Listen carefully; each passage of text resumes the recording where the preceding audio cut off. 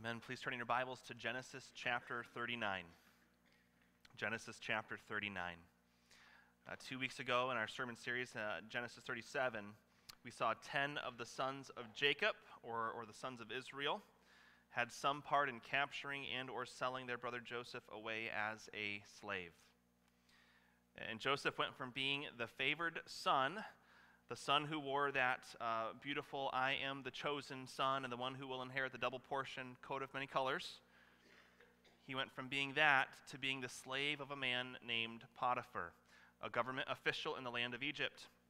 Last week we saw in Genesis 38 the beginning of the line of Judah, the story of Judah and Tamar, how God providentially worked through a myriad of man's wrong actions to start the family line that would bring about the kings of Israel. And of course, that includes the King of Kings, King Jesus the Christ. We also got to see a man humbled. The Lord used the events, the sinful actions in Genesis 38 to bring Judah to a turning point in his life, where he began to respect people. He began to love people, to give of himself sacrificially for the benefit of another, which is exactly what we see Jesus Christ, what he did for us when he died in our place at the cross. So now, Genesis 39, it's time to go back to the narrative of Joseph and then therefore back down to Egypt.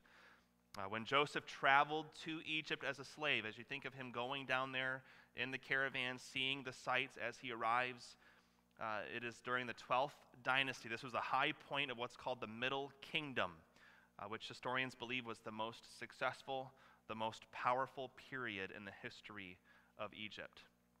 And so Joseph is going to a place where the people have become very successful. They would have perceived themselves as a wonderful society, superior, certainly superior to those Hebrews from Canaan. The king, Pharaoh, was powerful, and they were busy serving their gods. They would have had no place for neglecting the worship of their gods, who they would have seen as being the reason for the blessing they had. They wouldn't have put them aside in favor of this God of the Hebrews, of course not. Especially considering the fact that he had allowed his young man here to become a slave of theirs. This would have just been another sign of the superiority of their people, the superiority of their gods in their mind. And so Joseph is away from home. He's in a foreign land. He's in a place where no one believes the way that he does. He has a different set of standards of what is right and wrong than everybody else around him seems to have. And he has to balance having to answer to and serve this unbelieving boss while also striving to be pleasing to the Lord. Anybody else feel that struggle? Does this scenario sound familiar to anyone this morning? An unbelieving boss, unbelieving coworkers, different sets of standards, and you're trying to do the right thing in the midst of it all because you know that whatever we do, God is the final judge, and we want to glorify and be pleasing to him. That can be a tough place to be in, can it? With what so many of us do throughout the week, those of us in the workforce, students in public schools and colleges, thinking about all of this makes James 1:27 hit a little closer to home. James 1:27 says this: "Religion that is pure and undefiled before God the Father is this: first, to visit orphans and widows in their affliction," meaning to help those who cannot help themselves or would be able to repay you, "and to keep oneself unstained from the world." To keep oneself unstained from the world. Christians, remember, this world is not our home. And there is a battle being waged in this world. The little g God of this world is fighting a losing battle against the big G, capital G, God of the universe. But while that battle rages, one of the evidences that we are staying on task in our mission is that we're keeping ourselves unstained from the world. We keep ourselves unstained not by casting our eyes on the world, but by actively pursuing and obeying our champion, Jesus Christ. Let me give you a few illustrations. This week, Albert Pujols, Albert Pujols hit his 700th career home run. Sorry for people who aren't sports fans. I'm going to talk sports for a second. 700th career home run. Only 4 men have ever done that before, and 3 of them weren't using performance-enhancing drugs. But do you think that Albert Pujols should go to a guy who's never hit a single home run, who misses the ball every time he swings, and watch his batting tutorials on YouTube to try to improve upon his own swing? That sound like a good idea? Do you think that Albert Pujols should let that terrible hitter's swinging style rub off on him? I say, well, no. What if Luciano Pavarotti, the famous opera singer, what if he went to a kid who got kicked out of middle school choir because he was tone deaf and his voice still cracked? What if Pavarotti had gone to that kid and said, teach me? It's Italian. Would Pavarotti had had any success if that tone deaf adolescent's singing style had rubbed off on him? When I was in the 5th grade, third story. When I was in the 5th grade, I ran to be my elementary school's student council vice president. I ran for vice president. For whatever reason, I must not have felt that I was ready for the top job yet. I was probably, though, mostly concerned with losing recess time. So vice president it was. But if you can believe it, I lost. Yeah. Still hurts. No, not really. I lost an elementary school student council vice presidential election. Now, just the timing of this, no political affiliation, just the timing of when it was. What if then governor of Arkansas, Bill Clinton, had come up to Ohio to ask me to help him run his presidential election? I probably would have made a lot of Republicans happy back then. President Bush would have had a second term, but my campaign strategies were pretty weak. The Andy Molyneux for vice president sign that my mom helped me make, that was pretty sweet, but that's about all I did. That was all I did. It would have been pretty ridiculous for a sitting governor to think that the losing ways of a 5th grade kid were going to help him in any way win a presidential election. So we think about these things. Presidents or politicians shouldn't ask kids who lose their elections in student council how to run a great campaign. Although that does sound better maybe than what's going on. But beyond that, professional opera singers, they don't need any tips from kids who got cut from middle school choir. Hall of Fame baseball players don't need any pointers from YouTubers who couldn't hit a slow pitch softball to save their life. Christians, Satan is defeated, and those who reject Christ will be judged. We don't need to learn their ways, and we don't have to bow to their wills. We are to remain unstained by the world. Their ways don't need to be rubbing off on us. Jesus has won the victory for us. In his death, in his resurrection, all authority in heaven and on earth has been given to him, and he is coming again to rule and reign. Let's do things his way. Amen? All of this leads up to what we're about to read today. Joseph is going to find himself in some difficult situations, and by God's grace, he's going to persevere. He's going to do things God's way. So let's take a look and see how that happened. And God is going to use every hardship, every one of these burdens, every temptation, and every apparent setback. God's going to use all of these things to keep working and moving Joseph toward where he needs to be. Not a setback, but moving him toward where he needs to be. So as we read Genesis 39, let's see how God continues to work providentially in the life of Joseph, and let's see how Joseph serves the Lord in the midst of an unbelieving people. So Genesis chapter 39, starting in verse 1. Now Joseph had been brought down to Egypt. That catches us back into the right narrative here.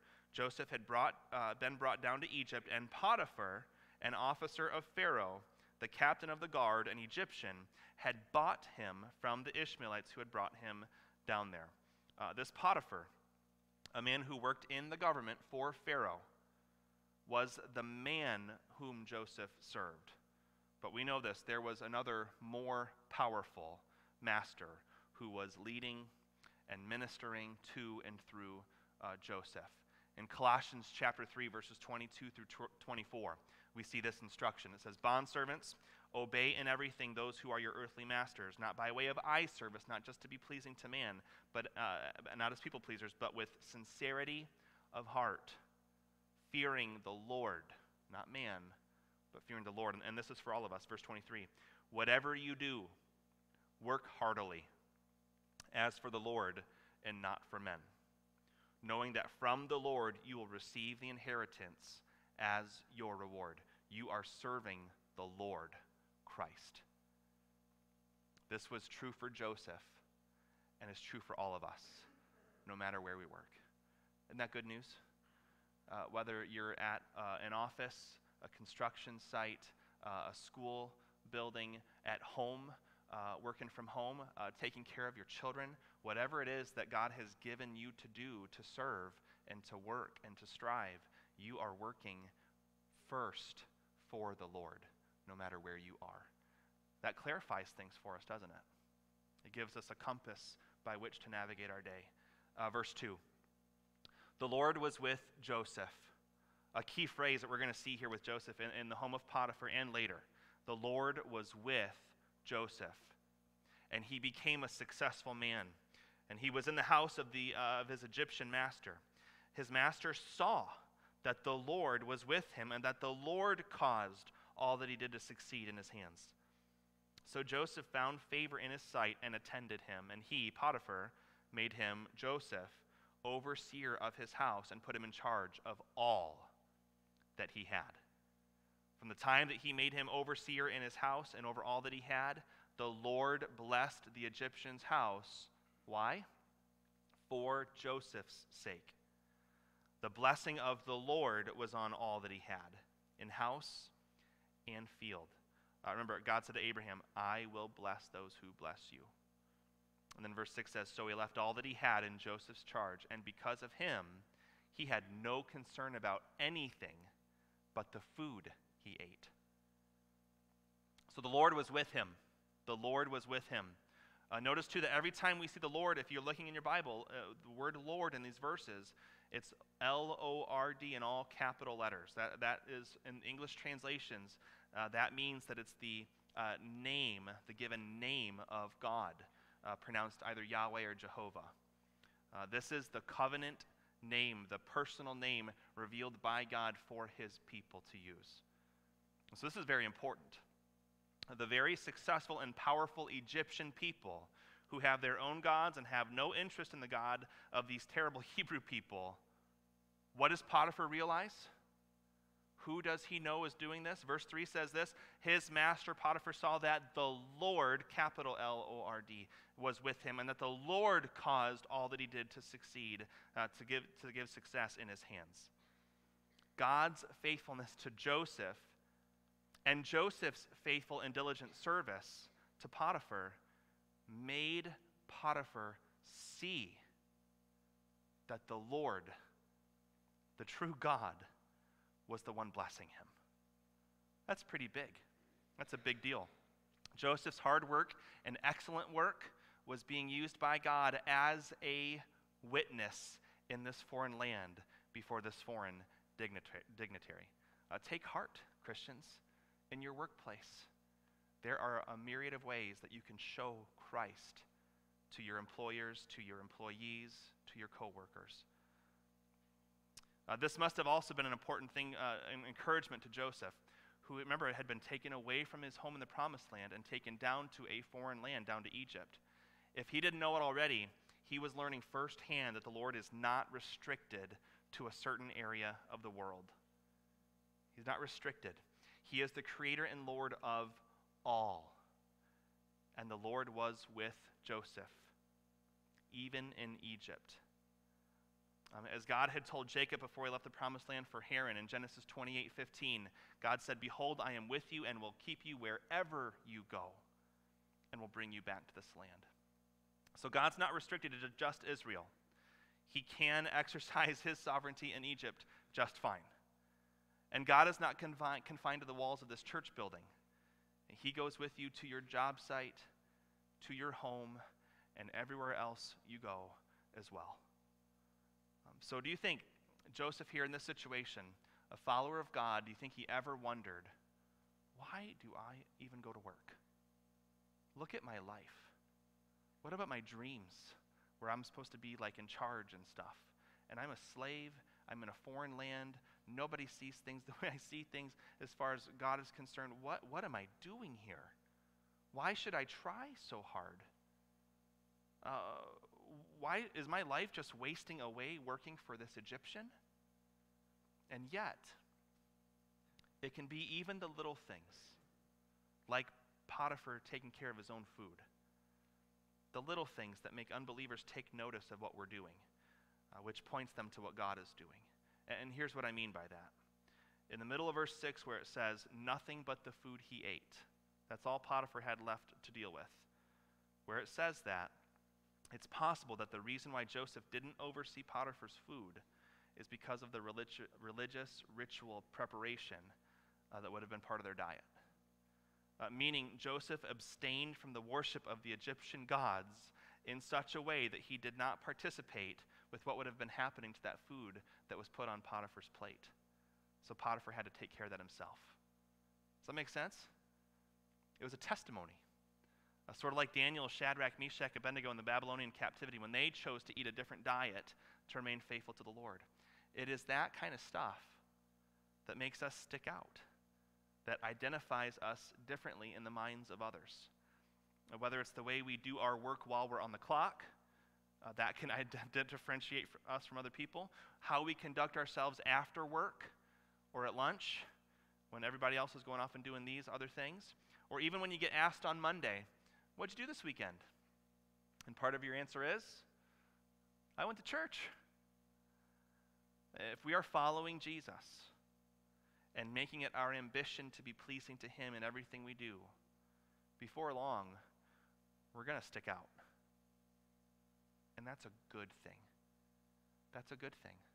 Those are opportunities. I'd encourage you, even if somebody asks you at work tomorrow, what'd you do this weekend?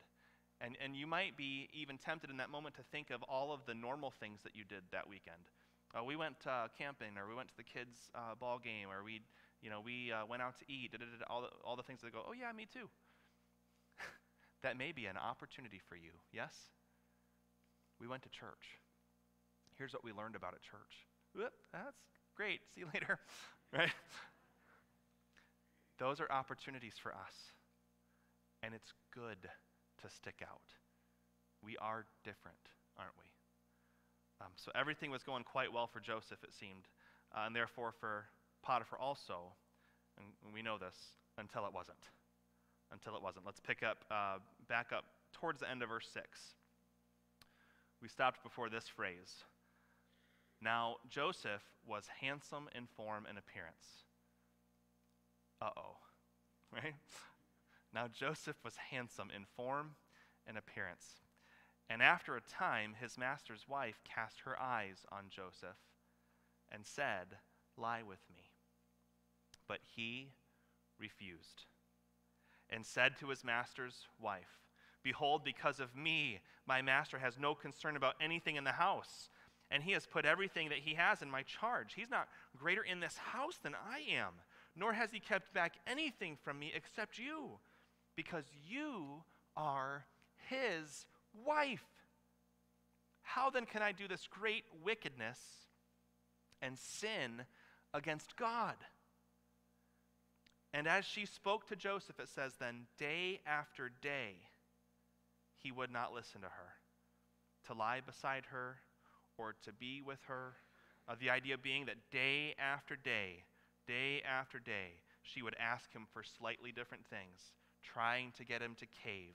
One day she might ask him to make love to her. The next day she might say, let's just spend some time alone together, me and you. And his response, day after day, no. We think of Joseph and how life was going in that house. Joseph had been successful. It was obvious from a human perspective in Potiphar's home that he, Joseph, was the reason why things were going so well. He was growing in influence and power in the house. People listened to him. They took orders from him. He had everyone's respect, including Potiphar. He must have also spoken well and showed proper respect to other people. For Potiphar just to entrust his entire estate to him that way, to not worry whether Joseph was going to try to usurp him. He respected people. It was apparent. He must have treated people well, not coming across like he was up to something or only for himself. He looks like he was an honest, sincere, servant-hearted man and leader. And from what it says in verse 9, people in the house treated him with the same level of respect that they gave to Potiphar, which is pretty amazing. And he was really handsome. The last time we see the Bible using these words to describe someone's physical appearance was with Rachel, Joseph's mother, in Genesis 29:17. So evidently he got his good looks from his mother. So Joseph was successful. He was respected. He was handsome. Potiphar's wife notices all these things. Joseph was also still very young. He's a young man. At this point, he would have been about 18 years old, we think, which makes his success quite remarkable. And some might say also his resolve to say no in the face of this temptation. But be encouraged, young people. Don't let anybody despise your youth. 18 years old, 21 years old, every other years old, we are able to follow hard after the Lord and have victory over temptation. We're able, by God's grace. Now, Potiphar's wife. Have you ever wondered why the Bible doesn't tell us her name? Always Potiphar's wife, his wife, my master's wife. My guess is because in this narrative and morally, what mattered and what needed to matter to Joseph was that this woman was covenanted and united together with another man. That's the most important part of what we need to know about her. Okay? Joseph told her, you are his wife. The only woman that Joseph ever needed to be intimate with is the woman to whom he could say one day, you are my wife. That's it. Ephesians 5:3 says, but sexual immorality and all impurity or covetousness must not even be named among you, as is proper among saints. But Potiphar's wife was a privileged woman, married to a powerful man, with servants all around fulfilling her every request. My guess is that she wasn't used to being told no. Not something she was used to. Joseph is a slave. He's to do what he's told. But he answered to two higher authorities than Potiphar's wife, didn't he? First Potiphar and the Lord. Joseph desired to do the right thing by Potiphar, and Joseph desired to do the right thing by the Lord. He could have slept with her, with Potiphar's wife, in the hopes of the instant physical pleasure. Maybe perhaps beyond that, another boost in his profile, if she would conceal what had occurred and speak highly of him, kind of like an I'll do this for you if you do this for me kind of a deal. According to Kent Hughes, sexual promiscuity was a daily part of slavehold households. This was a time-honored political strategy. This could have been seen as good for Joseph's future in the twisted ways of the world. And he could have feared. He could have feared. So he could have seen the potential benefits to himself in this, and he could have also been afraid. What if I say no? What will this immoral, selfish woman do if I say no? How could that hurt my place in this house? What if she hates me for saying no and does something to hurt me or to get me in trouble? But to Joseph, what had to be true is that whatever she might do in response to his decision, it didn't matter, because his ambition was to be pleasing to God. To God. Okay, Hughes also writes this. It's a good summary statement here of this passage. He says, in short, Joseph refused to sin against A, the trust given him, B, the woman's husband, and C, God himself. Joseph's integrity was of one fabric, not isolated instances. It all goes together, one fabric. And because he was faithful in all relationships, he could resist being unfaithful in this instance. This story is not just about sexual fidelity.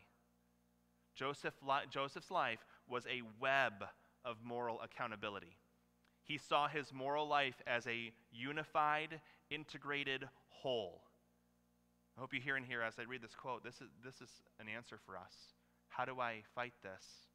How do I have the ability and the love in my heart for other people to say no in these times of temptation? He saw his moral life as a unified, integrated whole. His overall faithfulness had helped him reject the massive temptation. And we must understand that little sins pave way to big sins, and that Joseph was on no such path. It was the power of this quality of his life as a whole that enabled him to resist the woman's advances. Christians, we are accountable to the Lord, our Savior, our King, our Creator and Master, and some of us are accountable to our spouses, some of us accountable to our parents, we are accountable to our children, to our friends, our extended families, to our church family, and that list could go on. And we have been called to love and serve all of these people for their good. So sins like this are never a small deal, never just an isolated instance, and they're never a small deal. When people are in sin, we often are prone to want our sins to just be a small deal, to think that they aren't that hurtful, that there shouldn't be too many consequences, but sin always takes you farther than you want to go. We do not get to choose the amount or the severity of the consequences, and we do not get to decide who gets hurt and who doesn't, nor do we get to decide how much it hurts them. When we remember all of this, when we are actively also then pursuing the relationships that God has given to us in righteous ways, striving to glorify Him and truly loving the people God has gifted us the responsibility and the pleasure to love, when we're doing that, it's a whole lot easier to say no when temptations come our way. In other words, when you're busy loving the people you're supposed to love, serving the people you're supposed to serve, there's not much time left or any desire to be doing anything else. It's hard to fall into temptation when you are busy pursuing righteousness. It's hard to give in to selfish lust when you are busy giving out your love. Does that make sense? Verse 11. But one day, when he went into the house to do his work, and none of the men of the house were there in the house, she caught him by his garment, saying, "Lie with me." But he left his garment in her hand and fled and got out of the house. She caught Joseph by surprise because he was busy doing his work like he was supposed to be doing. Realize Joseph was not sitting in the dining room twiddling his thumbs, wondering what he might do that day. He was busy doing his work. And then she caught him by his garment. And she was close. Therefore, if she's got a hold of his garment, she's close. She's pulling him in, trying to seduce him, evidencing that she's obsessed. There must have been a struggle for him to have to work his way out of that outer garment because she wouldn't let it go. So now was not the time for another conversation, was it? He ran.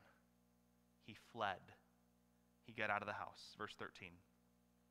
And as soon as she saw that he had left his garment in her hand, so you have an idea of how heated up she is and the way that she's thinking. She's all flustered, and she's grabbed this off of him, and she realizes, oh, I have his cloak. When she realized he had left his garment in her hand and had fled out of the house, she called to the men of her house and said to them, "See, he has brought among us a Hebrew to laugh at us. He came in to me to lie with me, and I cried out with a loud voice. And as soon as he heard that I lifted up my voice and cried out, he left his garment beside me and fled and got out of the house." So she's told them, and then she laid up his garment by her until his master came home. Who knows how long that was? But she's setting the stage, right? She lays the garment up by her until her master came home, and she told him the same story, saying, "The Hebrew servant whom you have brought among us came in to me to laugh at me. But as soon as I lifted up my voice and cried, he left his garment beside me and fled out of the house." Notice she didn't grab it off of him. He just left it there. So you see what she's done?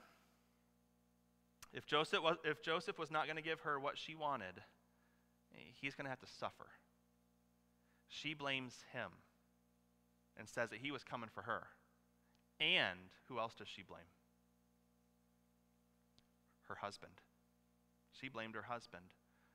Kind of like Adam saying to God, "The woman whom you gave to be with me," right? She blames her husband. She tells the servants, Potiphar, has brought among us a Hebrew. And she says to her husband, "The Hebrew servant whom you have brought among us." She's saying, can you believe my husband brought this lesser life form, this terrible Hebrew, and let him live in our house? She wants to get Joseph in trouble. And in order to make sure her husband acts out against him, knowing how much respect Potiphar has for Joseph, she gets the rest of the house riled up against him and against Potiphar. She wants to put pressure on her husband to do something here. So now Potiphar's between a rock and a hard place. Verse 19. As soon as his master heard the words of his wife that were spoken to him, "This is the way your servant treated me," his anger was kindled. It burned. And Joseph's master took him and put him into the prison, the place where the king's prisoners were confined, and he was there in prison.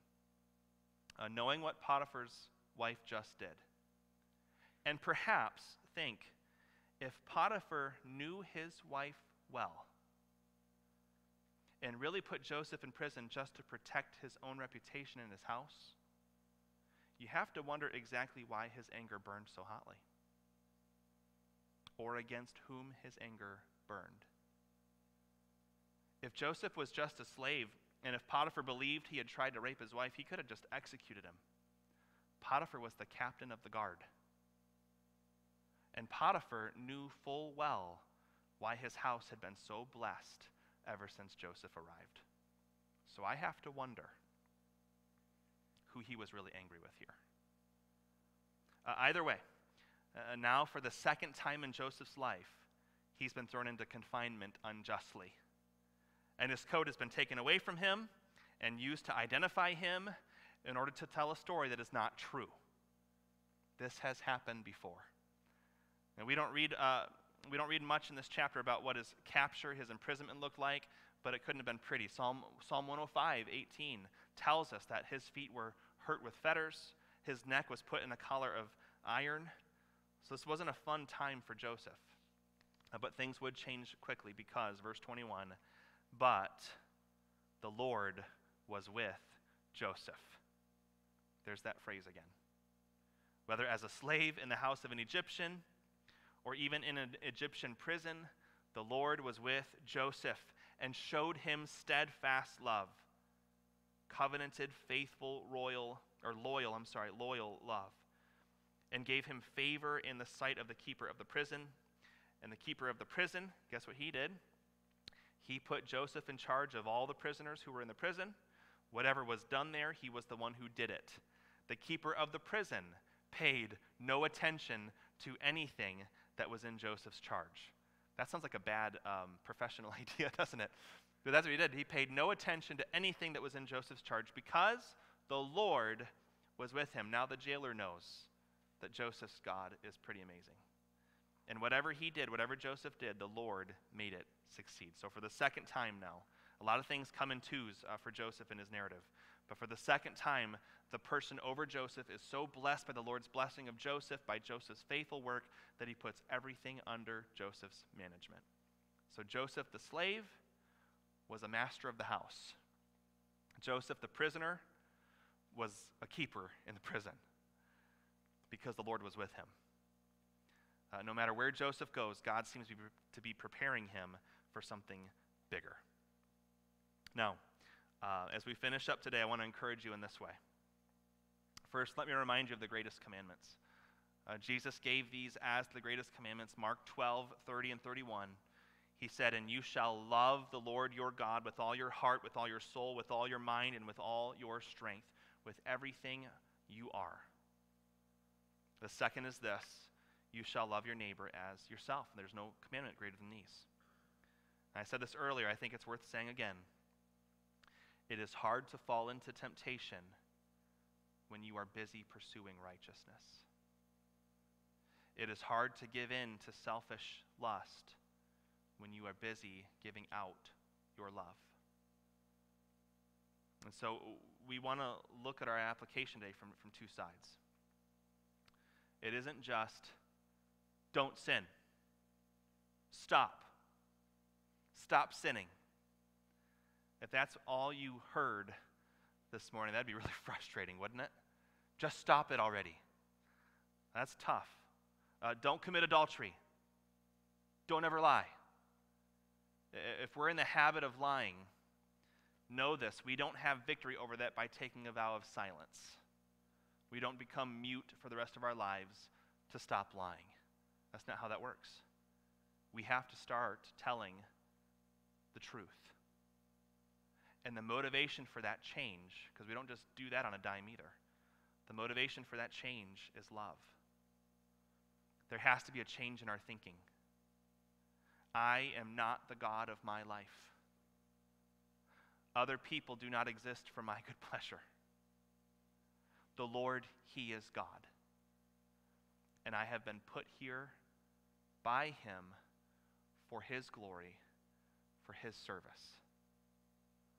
So we're never going to just stop sinning, stop committing adultery, stop lying. In order to stop, there has to be a change in our thinking, which results in a change in our actions. And when I take the time to think about the love of God, the way that He loved me by sending His Son to die in my place, to pay the penalty of my sin, to give me eternal life.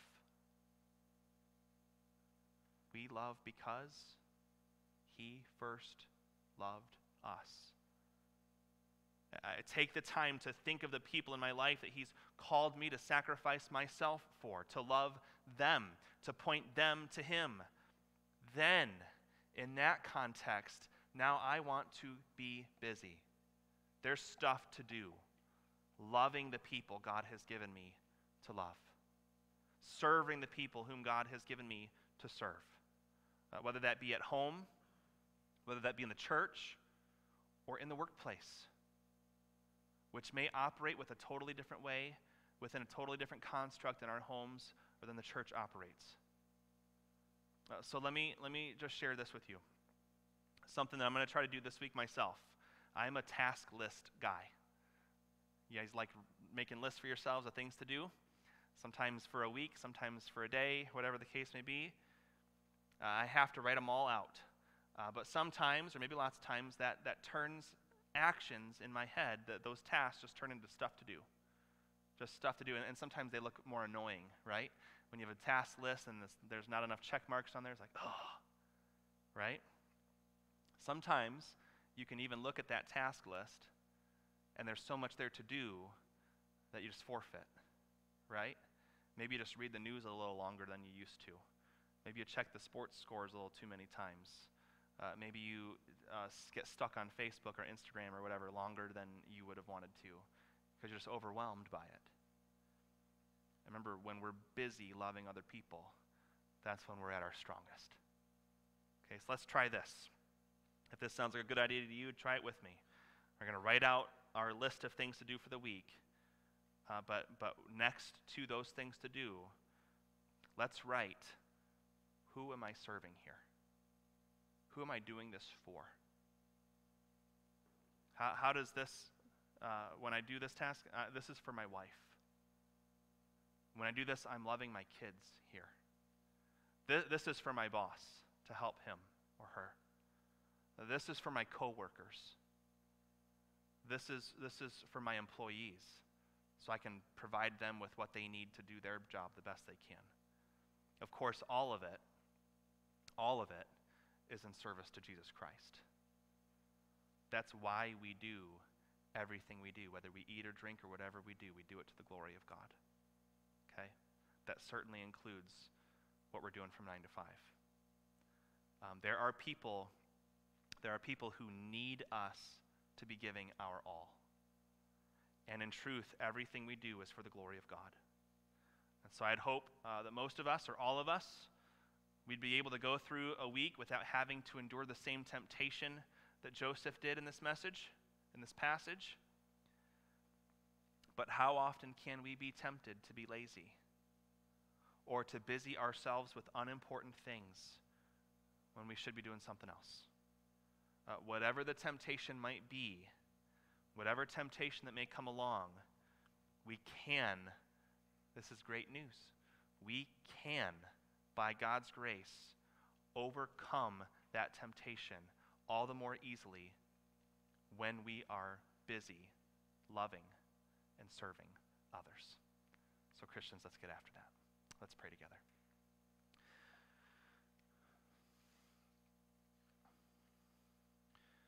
Father, we thank you for the fact that we come before you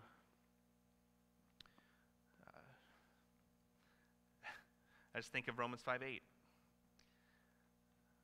While we were yet sinners, you commended your love to us, and that while we were yet sinners, Christ died for us.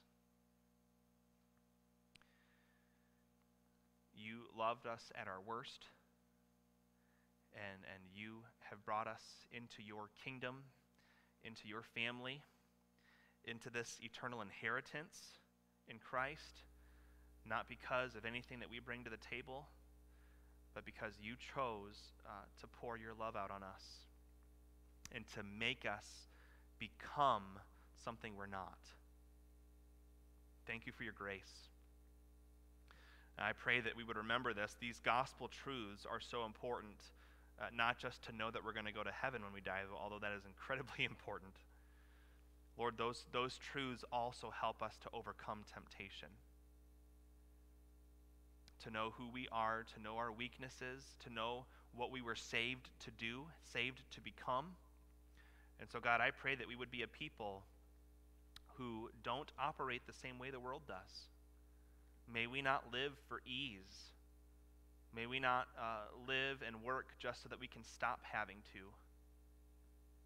But Lord, may we look at the things that we do 24/7. When we wake up in the morning and head to the office tomorrow morning, may we do it with an eagerness to go and shine the light of Christ with the things that we say and the things that we do. When the kids head to school in the morning, to remember that it's not just a terrible test that they have to take, but an opportunity to be a Christian in what might be a dark place. Even for kiddos who might be in a Christian school or a homeschool, everybody around us needs us to give our very best, to do it with a sincere heart, to follow hard after Jesus. And God, we are all going to fall short in that. We're going to mess up. There's going to be times that our motives are all out of whack, times that we are discouraged, but where we don't feel like doing anything hard. God, we thank you for what Jesus was willing to endure, that when he knew the very hardest thing was about to come, he said, Lord, not my will, but yours be done. And we pray that you'd help us. Lord, forgive us where we have fallen short. Help us to push on ahead in the grace of Jesus, to keep on doing what you've called us to do. And God, we pray that in doing that, you would be glorified, that we would see the fruit and the evidence, the joy in our life as a result of following hard after you. That it would be a blessing not just to us, but to the people around us who you've called us to serve. Lord, we pray all of this in Christ's name. Amen. Amen. Let's sing.